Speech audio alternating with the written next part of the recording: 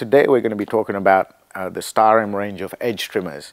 Now, as every woodworker knows, any piece of furniture that you make that has a 90-degree edges on it, all those edges have to be dubbed over or arrised or sanded over so that they're not remaining sharp. That's true for anything that you make out of wood. That's where the Starem edge trimmers come into play here. We have three types here. One is the ceramic type, which has a ceramic cutting blade, very handy for ABS edging, PVC tape, etc.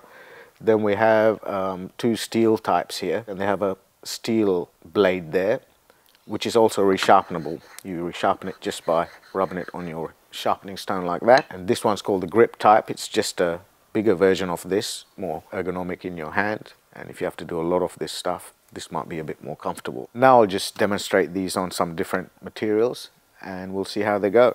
The ceramic edge trimmer is most used on ABS edging like this, which is applied to this 16mm particle board here. Now, as cabinet makers might know, this particle board is the material that most of the kitchens, wardrobes, fitted kitchens, etc. The carcassing is made out of this particle board, and every piece of particle board has this edging applied to it, which then needs to be cleaned off.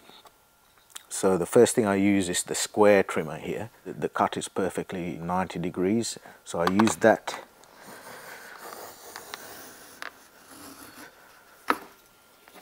There are two blades, so you can go either way. And if you look, it's cleaned off the edge nice and square. It's taken off the bit of glue that was also making the edge look a bit dirty, so now you have a perfect 90-degree edge there. And even though the chamfer is so small, it really makes a huge difference, and that sharpness is gone completely. It's very, very smooth and clean. And I haven't got any 0.6 with me today, so I'm gonna go straight to the 1mm chamfer here and show you how that works. This is the most popular one actually, because the edging is 1mm. With that you can really see how this cutter works. So as you can see, very, very clean, perfect 45-degree chamfer, and very smooth to the touch and safe. Now normally you would use a chisel or a planer blade to do this, and then you'd have to file the sides down. Takes a long time, and also you have the danger of the chisel or the planer blade digging into the board here. This edging here is just the stick-on edging, and that's 0.3mm.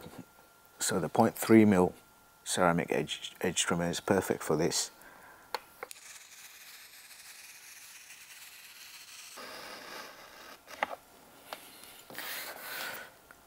I've done that very slowly there for the benefit of the camera, but you don't actually have to go that slow, you can go a little bit faster. So the next one is the steel type trimmer. I prefer to use a 0.6mm chamfer because I find that the 1mm sometimes with Australian timber, it tends to dig out a bit more, so I usually go with a 0.6mm on Australian timber at least, and you can see what it's doing there.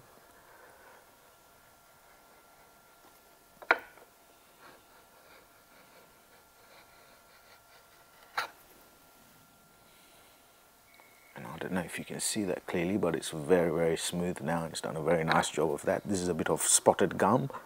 Now if you wanted to increase the chamfer, then I would go to the 1mm, and I'll use the 1mm grip type here to just show you how that one works.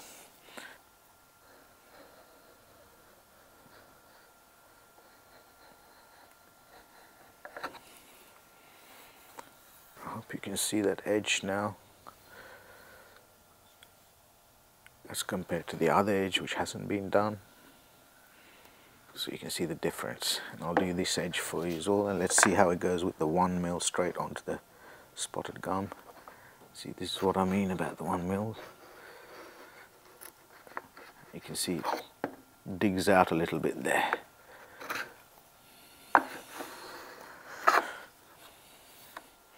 And that's what I mean about the 1mm, and that's why I prefer to go with the 0.6mm first, or even the 0.3, and if everything goes well with that, then I'll go with the 1mm and clean it up.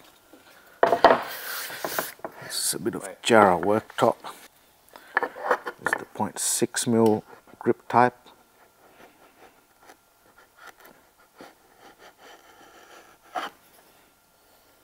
Very nice.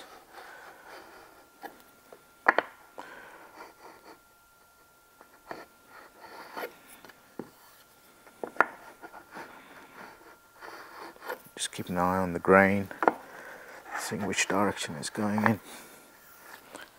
So that's the 0.6mm. Quite well, so I can go with the 1mm now.